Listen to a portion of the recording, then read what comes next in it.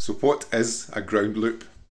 AC voltage is just a voltage that loves to dance. It loves to dance round in circles. If you have a big circle of wire where magically every point in the wire is 0 volts exactly, then it's like the ceiling and the floor of the dance hall are going to be the same height, so the wave's going to be like, there's no room to dance. But in actuality, all wires are really resistors. Up here it might be 0.01 volts, and down here it might be 0 volts.